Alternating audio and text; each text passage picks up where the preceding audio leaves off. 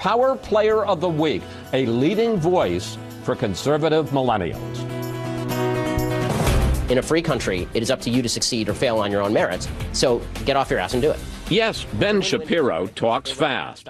But then for most of his 33 years, he's been a man in a hurry. I'm Ben Shapiro. This is The Ben Shapiro Show. He's the host of the most listened to conservative podcast in the country. I do like that Trump does have a rotating series of about 10 insults, and he just keeps going around and around. He's the editor of the Daily Wire, which gets 100 million page views a month. And he's a big presence on college campuses, where his militant conservative views spur protests. You're not a man if you think you're a man. This exchange with a 22-year-old college student over transgender identity has attracted 47 million views on Facebook. Why can't you identify as 60? What is the problem with you identifying as 60? It's not the same as gender. You can't just... You're right. Age is significantly less important than gender. You can't magically change your gender. You can't magically change your sex. You can't magically change your age. At the University of Utah, he listed what he calls the hierarchy of victimhood in America. So it goes LGBTQ, and then black folks, and then Hispanic folks, and then women, and then Jews, and then Asians, and then way down at the bottom, white straight males. Right? Those are the people who are at the very bottom, and their opinions do not matter at all. Shapiro has been called the voice of conservative millennials. How are conservative millennials different from conservative baby boomers? By the time a lot of conservatives hit baby boomer age, there's a mentality that's set in that they're always losing, and that every choice, every political choice particularly, is a lesser of two evils choice. If you're a conservative millennial, I think that you tend to be a little bit more idealistic, just as younger people are generally. While he applauds some of President Trump's policies, he says the tweets are needlessly divisive and turn off his generation. Young people in the United States dramatically dislike this administration, and they dramatically dislike the Republican Party. And it is President Trump's responsibility, for conservatives anyway, to fix that. And sitting there and on Twitter and retweeting Britain First is not going to do that. Shapiro worked for Breitbart in the campaign, but quit when he says it was turning into a Trump propaganda arm. As for Steve Bannon, I think that Steve is very interested in being perceived as powerful, as being perceived as a mover and shaker. I don't think he's nearly as much of a mover and shaker as he wants to be seen as. As we said, Shapiro has always moved fast. At age 5, he dressed for Halloween as John Adams. By age 17, he wrote a nationally syndicated political column. I skipped a couple of grades. I was a virtuosic violinist. I actually, when I went to college, thought that I was going to double major in genetic science and music. So I was always pretty driven. Things that I hate. And his only plan now is to keep pushing his special brand of combative conservatism. Sometimes the best way to get a message across is to just speak bluntly. And so I'm not going there to deliberately offend people. I'm saying things that I think are true with precisely the amount of verve I think necessary to convey the message. After our interview, I had one piece of advice for Shapiro. Try talking a little slower so some of us can keep up with him. College campuses have become an angry reflection of a divided country. On this night, police and protesters are out in force at the University of Utah. I pledge allegiance to the flag! All because of this baby-faced 33-year-old father of two. I mean, let's be real about this. Look at me. I mean, like, do I look like a physical threat to anybody? Do I seem like a physical threat to anybody? The last time I was in a fight, I was 14 years old. I was 2 years younger than everybody else in my high school class, and I was getting my ass kicked. Ben Shapiro is editor-in-chief of the conservative Daily Wire and host of a popular political podcast downloaded millions of times a week. Is that good for America or just good for President Trump? He's now at the center of a nationwide debate about whether conservative voices are being stifled by protesters on American college campuses. Steal your president! Just today at the University of Florida, tensions flaring during an event featuring the white nationalist Richard Spencer. In February at the University of Berkeley, former Breitbart commentator Milo Yiannopoulos shut down after protesters threw rocks and Molotov cocktails. And just last month, when Ben Shapiro spoke at the University of Berkeley, local authorities spent more than $500,000 on security. It's amazing they had to essentially lock that place down for you. And the headlines were nuts. I mean, the headlines like, Berkeley braces for Shapiro visit. Really? Was I the one who's going to be smashing ATMs? Indeed, just 3 hours before he's supposed to take the stage at 7 o'clock here in Utah, Shapiro says there are reports of possible violence. I'm hearing some rumors that there may be some people who try to bring weapons tonight, which would just be ridiculous and awful. I don't want to be getting killed at my lectures. A fellow conservative podcast host claims he's captured this undercover video of self-described Antifa members allegedly handing out knives and talking about luring fans of Ben Shapiro to their car where they allegedly had guns. I mean, this is insanity. Shapiro says this all speaks to a liberal hysteria on American campuses. So your view is this is political correctness run amok? Yeah, I mean, it's the furthest extension of political correctness. That when you say something, that it's not just me disagreeing with you, it is me destroying your identity as a human being in a way that is akin to violence. Let me just read you from the statement that the folks who want to shut you down put out. They said, Ben Shapiro has openly called transgender people mentally ill. He portrays the great gay rights movement as a conspiracy to root out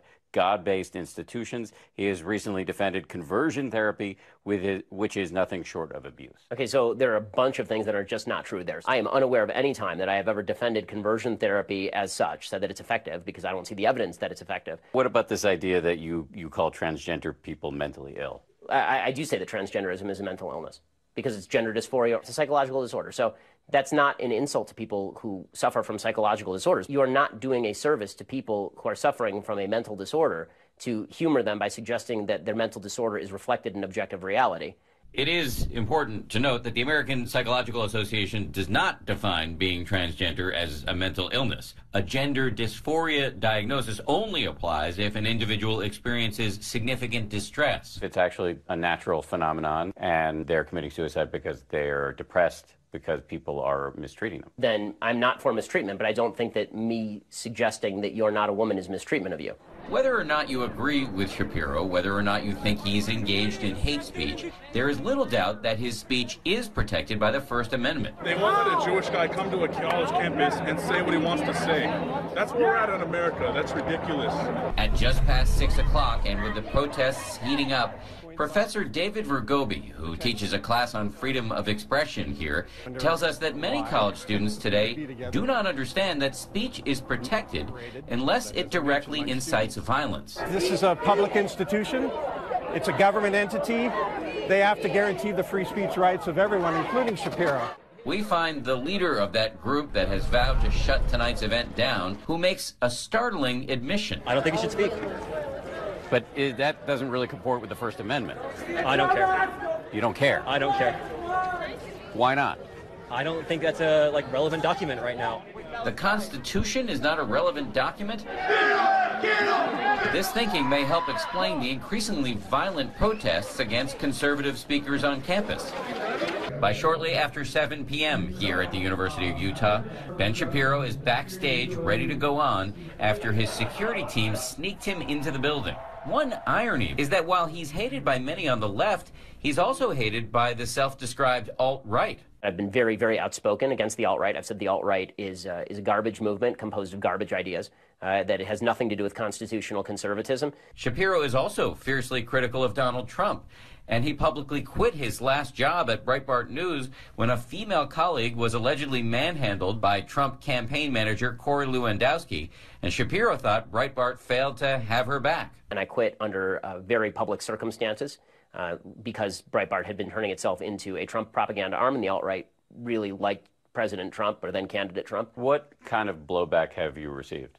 Well, I mean, aside from the 7,400 odd anti-Semitic tweets that I received from March to November of last year, death threats in the mail, death threats on my phone, death threats at my business phone. Which is why Shapiro finds it hard to believe that protesters call him a white supremacist.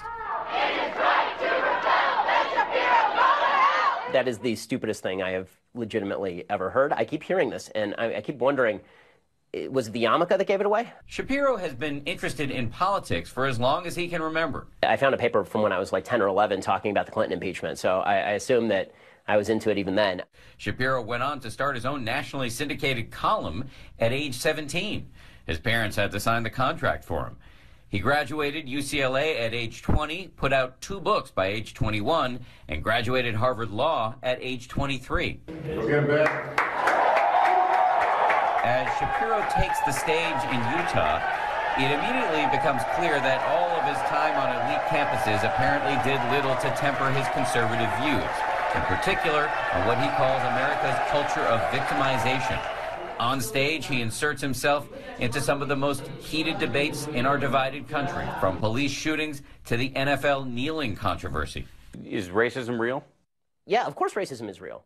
But I don't think institutional racism is necessarily real. So yes, of course there are racists. And racist cops who shoot black guys for no reason should go to jail and they should throw away the key. But this idea that's put out there by these kind of broad statements about America being a discriminatory, racist country, I don't know how that helps anything, and I don't think it's actually true. Isn't that to ignore our history? It's inarguable that slavery existed. And 100%. after that, Jim Crow. Yes. You want to talk about Jim Crow and slavery? Of course. The question is, what is the remedy now? Is the remedy now to blame people who are living today who had nothing to do with Jim Crow or slavery? I didn't hold slaves, did you?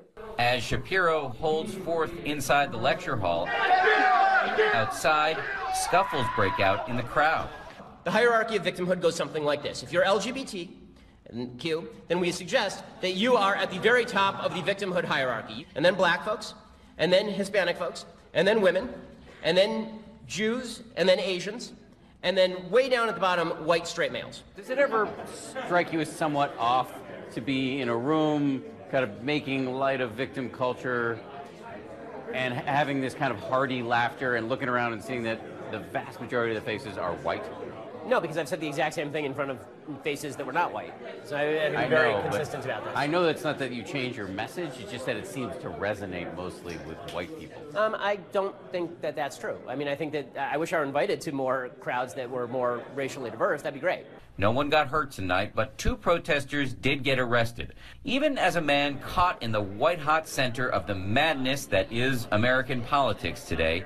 He says he is optimistic. We're at such a divided and venomous time in this country. You're right in the middle of it. Do you have any optimism that it'll get better anytime soon? Yeah, I think there's going to be a backlash. I think that there's going to be a strong backlash for people who are tired of it and want to stand up for basic rights that we can all agree on. For Nightline, this is Dan Harris in Salt Lake City, Utah.